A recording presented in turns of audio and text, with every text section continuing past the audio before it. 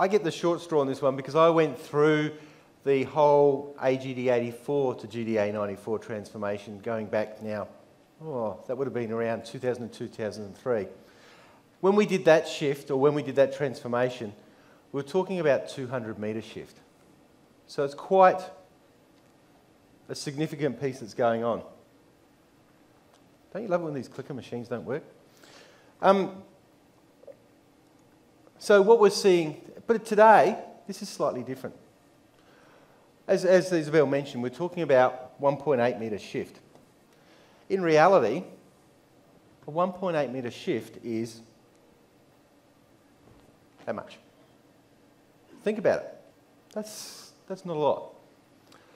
How many of you in your room can tell me that your data is more accurate than 3 metres? One. How many of you out there, or 2 or 3, I saw a few more up there, how many of you out there actually go out with a theodolite or a GPS receiver and use an RTK and actually capture data that's sub-centimetre or sub-metre accuracy? There's a couple of you. That's just interesting. The reason why I ask these questions is most of us don't actually know how accurate our data is. And if you think about it, we've got cadastre up here at the moment. Because it comes from the government, we think, it must be pretty accurate. In reality, a lot of these parcels that we see here were actually captured off paper plans, which were actually originally designed with chains. So yes, the parcel up there may be 5 metres long along its frontage or 45 metres along its frontage, but that was when they were measured in chains and yards and all that sort of stuff. So it may be that sort of thing. So that's one of the problems we're encountering right now, is that, yes, the relative accuracy.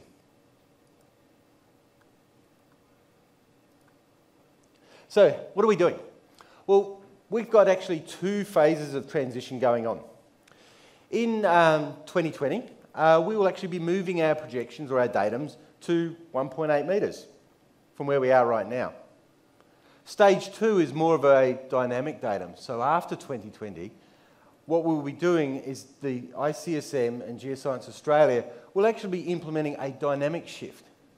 As you heard a moment ago, Australia is moving at about about 70 millimetres a year. So that's about that much. It's really relevant because a lot of people have been saying to me, does that mean I've got to move my data every year? Well, no, you don't.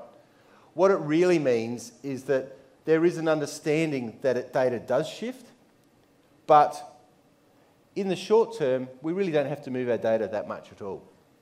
So what's us as Esri Australia, what's our role in this? Well, in what I've been doing, I've been working quite closely with ICSM and Geoscience Australia, trying to understand exactly what this means to our end users. And what I've been doing, and what we've been doing, is liaising with Esri to ensure that the products that you work with in your daily GIS work support this.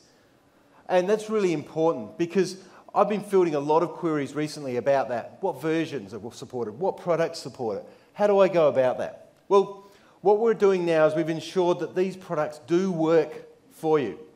So things like ArcGIS Pro, 2.1 is the minimum version that you need to support that. ArcMap, that's going to support it as well at 10.6, and ArcGIS Enterprise at 10.6 as well. So we fully support the transformations in there. There's some apps in ArcGIS Online that do require a little bit more work, but they're coming on stream now. So we support the transformations in several ways. The first way we support this is there is a conformal there is a 7-point parameter transformation that is there. The 7-point transformation is a mathematical model that allows us to actually transform the data uniformly across the entire continental plate. ICSM is also releasing several NTV2 grid files. And the grid files are binary files that actually do the transformation for us. And they predict where your data will go over that period.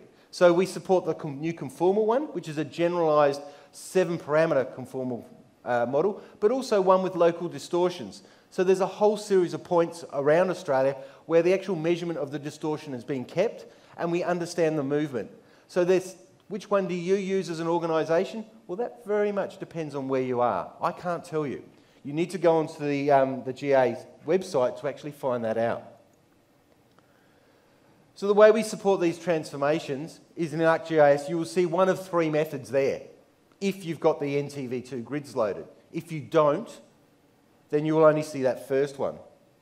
But don't worry, we have information on how to do that. So if you're running on 10.6 or Pro 2.1, then you do need to go to the download, down to the ICSM website or the Geoscience Australia website, pull those down and put them into your software. Really importantly though, at 10.6.1 and Pro 2.2, we now have this coordinate system software that you download as an additional download and install it. And Esri is doing this because there are other countries who are going through the same process as what we're going through. So America in 2023 is going to be doing the same thing. There are several of the European countries are also going to be doing the same thing. We've all got some sort of plate movement. So what Esri's decided to do, rather than bloat out our products, we will actually have a coordinate system download, and one install does Pro, Desktop, and Server. So you can run it across all of those. So where will you see this inside ArcGIS Pro, or inside ArcMap as well? Well, there's two geoprocessing tools that you might use. One of them is Project. And when you do that work, you actually pick the data up and you project it to a new coordinate system. So that's where you would actually use that quite often. Second one is when you get a data set and you want to go define projection on that data set, your unknown coordinate system. So you're actually setting that up. The third place, which is where most commonly most people will do it, is in their map document or in their data frame, where you actually want to define the projection that you're going to be working in. Importantly, what about 3D data? Who's got 3D data? Yeah, a few of you. I bet you can't tell me though whether it was captured in the GDA2020 or AHD71. That's really important because there is actually a separate transformation that exists between GDA94 and GDA2020, and some data with GDA94 was captured on the reference ITRF92. So if you know how you've captured your height data, then there is actually a 9 centimetre downfall on that Z data that you're working with. 9 centimetres. It's not that much. So do I actually need to do it? Well, or do I need to think about this? If you've got traditional map data that is X and Y, then no, not really. If you've captured data in AHD71, then no, not really. But if you've actually gone to the effort of capturing your GDA94 data correctly, then you do need to think about it. Unfortunately, at the moment, none of our products actually support this. It will be coming in a short while. So 10, what are we at the moment? 10.7 and Pro 2.3 will support that in our products.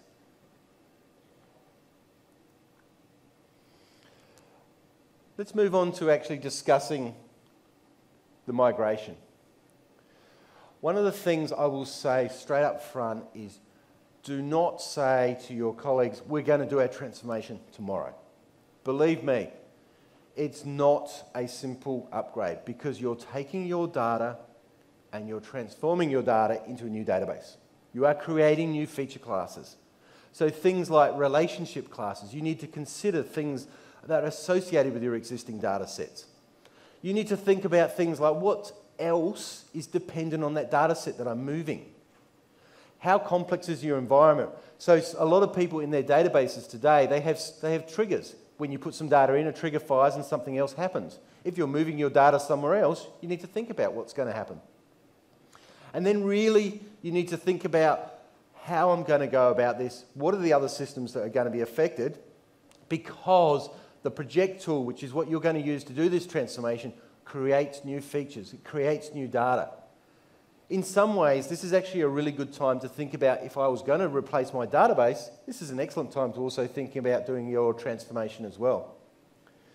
Let's think about your data sets as well. This is really important because everyone goes, oh yeah, I've got some vector data that I need to transform. Let's go back one step. Let's go back to sort of 2002, 2003 when we did the GDA94 transformation. We had vector data. We might have had an annual image or maybe a once every 2-year image data set, and that might have been it. We had some shape files, and we had some other bits and pieces maybe in spreadsheets, but there wasn't a lot. But if you think about the explosion of data that we've got now, many of us will have hundreds of feature classes. We will have LiDAR data, which is X, Y, and Z, and is captured in GDA94, UTN Zone 50. We will have imagery data sets and elevation data sets, but also we will have caches on web services that are also in that datum as well. There are web services that are built off of that and MXDs that are built off of that as well.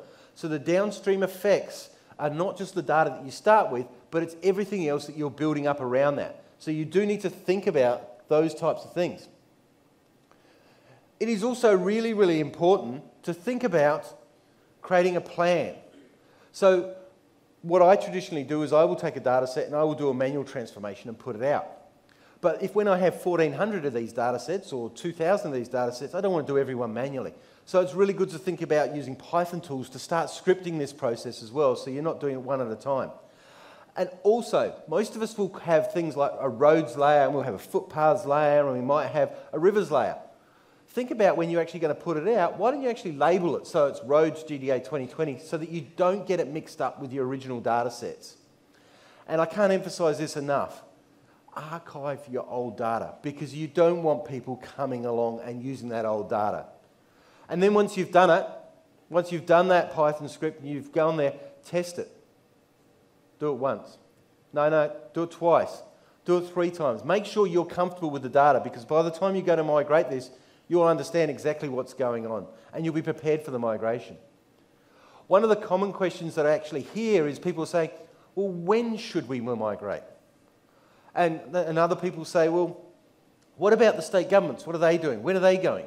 And what I'm generally hearing in those spaces right now is people, the state governments with their cadasters and their zoning boundaries and those sorts of things, they're looking to start delivering early next year. I know for South Australia, for example, where I'm from, our government's already done all the parcels once. They've already done all the ancillary data that goes with that, and they are committed to delivering in February next year. So we're going to start receiving both GDA94 and GDA2020.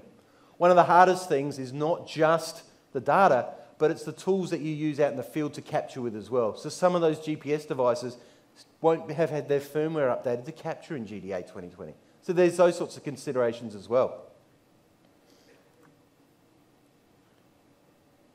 So what's dependent on your data? When you do this, think about your map documents. You're going to have hundreds and hundreds of MXDs. A big organisation will have a lot that are all GDA94, UTM zone, something or other. You're going to have web mapping products. I know in South Australia, where I'm from, the state government actually serves a lot of their stuff out in Lamberts, SA Lamberts, which is on the GDA94 datum. So it's going to have to move to GDA2020. So all those web maps are going to be redone. All those web services that are dependent on that as well are going to be done. But as I say down the bottom, the very last thing is one of the hardest things to do, which is you've got all these vector and all these tile caches. So you've got fast maps with tile caches in underneath that might be in the associated projections or datums. You need to think about how you're going to migrate those as well.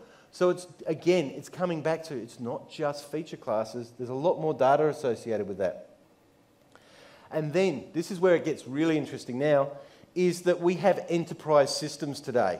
So some of our big utilities, they'll have asset management systems which hang off the GIS. And they're dependent on that information. If you go and move that data, then you've got to go and update all those asset management systems. But the one I really like is that second one on the list there, which is the coordinates that reside in the data that aren't linked to geometries, the individual coordinates.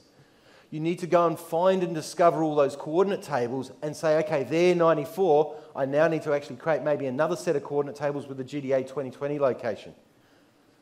But it's only that far. It's not a lot of room. And finally, think about those databases, what's in there, and the triggers and the views, all those sorts of things, because there are a lot of downstream effects. Let's talk about something that's really important now. So I've said that this is 1.8 metres between GDA2020 and GDA94. Traditionally, when we've taken information from GDA94 and we've put it into Web Mercator, we've accepted that there's a null transformation. So in our WebGIS world, we just go push, and it fits and it sits in the right location. So if I take a GDA2020 dataset and a GDA94 dataset, and I push them together, they should reproject. But if I push them over a WGS84 datum, there is null projections going on both, so they will be both 1.8 metres out. There will be a shift between them. There is no datum transformation that goes on when you mix your datums together.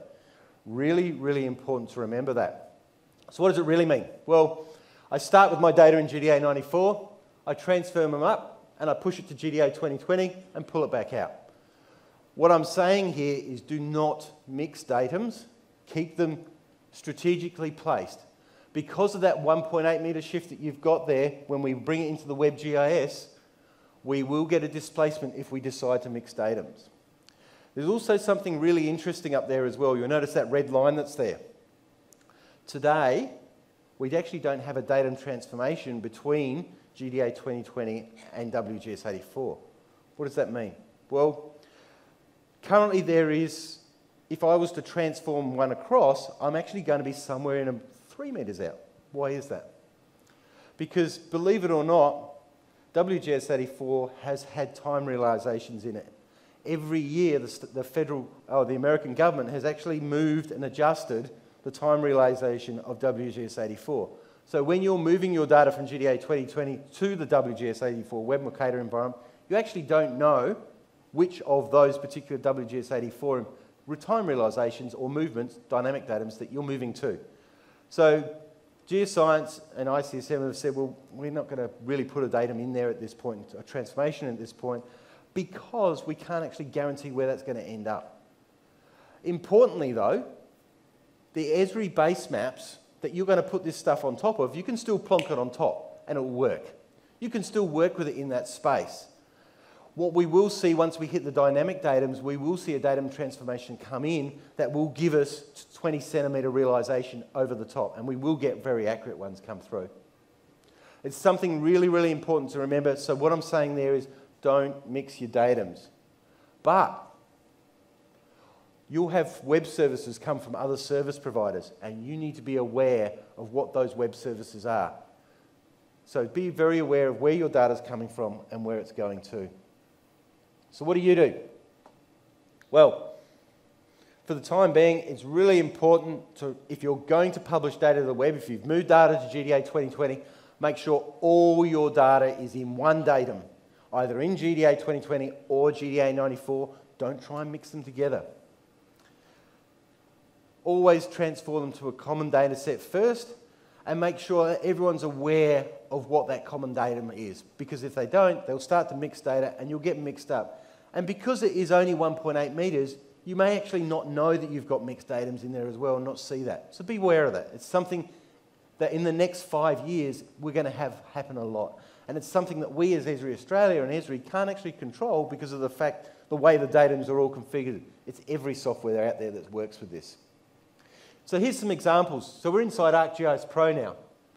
So I've got a GDA94 data set sitting there on the screen, and we can see that the spatial reference is in Zone 54. Happens to be South Australia where I live. You can see also what we're looking at there is that data frame is also set up to be Zone 54 in GDA94. So what I'd like to do now is I'm going to go and grab a GDA2020 data set, and we'll overlay that on top. Now you'll notice there's no messages, nothing telling me about a transformation or anything occur there. And if I go and have a look just to be doubly sure on that, we'll see that, yes, that is actually a GDA2020 data set. Because I've just brought it in and as it is, we'll actually notice that there is a 1.8 metre shift that goes on there. And you can see that there quite clearly in between those two cadastre data sets. What you can do inside ArcMap and inside ArcGIS Pro is you can have this automatically transform the data for you on the fly as well. And you'll notice here inside ArcGIS Pro, we've actually got a transformation capability. When we go and grab that, you'll see there are the 3 datum transformations I spoke about and the NTV2 grid files there as well. Grab one of those and you'll see it'll actually update. Those two now align perfectly on top of each other because now I'm transforming one back on top of the other. We've got perfect alignment, and that's what we expect in that space. What happens then when, that's just showing you exactly where those GSB files are stored as well, what the NTV2 grid files are in the software itself. So you can make sure that they're there if you don't get the alignment. What happens then if we go and take the datum or the data frame and we go and put it in WGS84? So this is what we're going to do now, the traditional web Mercator that we use for our web mapping. Mixed datums, watch what happens to those two. That's the misalignment you're going to see. So that's what you need to be aware of, and it's really, really important that you're aware of that component.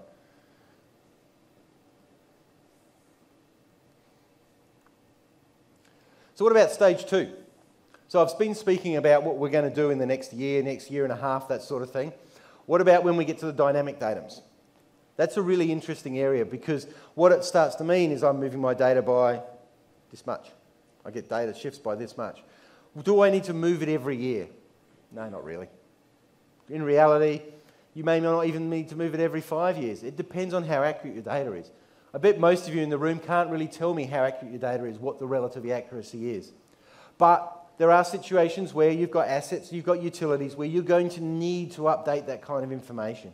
So we're going to have tools inside the software that will actually pick up the epoch that you put against the data, and then we will move that data as a geoprocessing service across for you. It won't do it dynamically as far as I know today, because that will cause too much confusion. So we're going to actually have a geoprocessing service, and we're going to see that happen through the next versions of software. It will start to appear. We have lots of resources out there on this. So we regularly write blogs and put them up on our webpage about what's going on in terms of the 2020 migration. Geoscience and ICSM are also publishing lots of information.